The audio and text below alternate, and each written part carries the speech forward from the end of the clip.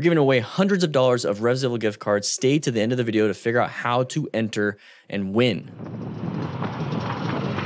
Car. Good braking, baby. Woo! Got a little poo-poo in his pantalones. All right, so we're riding around. We're gonna make a turn right here, okay? So it's obvious we're gonna make a turn. Now, this is why it's so important to have vision, amazing vision, good vision, and then being prepped and ready on cornering just in case you have to do any type of red stage maneuver. Very important, and this guy did an amazing job. I keep saying guys, but guys, when I say guys, I mean just dudes.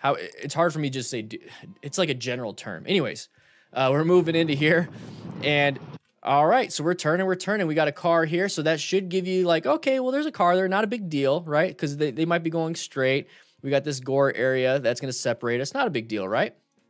Okay, but still, you should be in orange state, so you should not be taking this turn going crazy. No knee down on this, guys. Let's not do that. You need to have good, proper body positioning, but take this one slow to where you don't even need body positioning. Just turn like a normal motorcyclist, and then we're going to ride, and we're going to now have sun in the eyes, so that could easily be a factor, but that's not going to be playing a huge role in here. Remember, we go through the root cause analysis trying to figure out all the potential factors that are involved here. He's got good lane positioning. He's going to be doing fine here. We don't know what this car is going to do yet.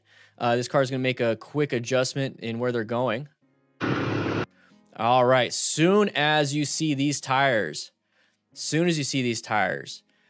you should get ready for that red stage maneuver, okay? The tires and the whole body frame started to turn, but man, it's pretty scary because we're in the middle of a turn, right? So what do we do in that situation? We're turning, we stand it up straight, and the handlebars are straight, and then apply some brake pressure. So what happened here was an amazing job. You can learn some advanced skills where you're applying some braking pressure throughout the turn. That's trail braking.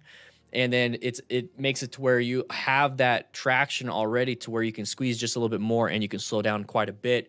Even in a turn, it's an advanced skill. Take an advanced class for that.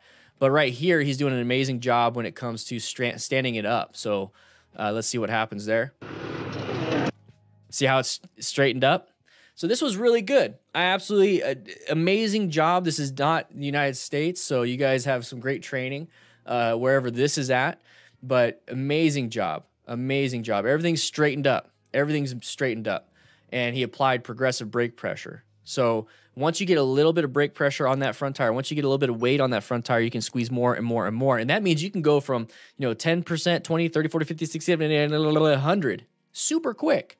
You don't have to do 10. Okay, now 20. Okay, now 30. Okay, now 40. No, you could do 10, 20. Then you feel that weight transfer. Boom, you could squeeze it in pretty good, and you should be fine.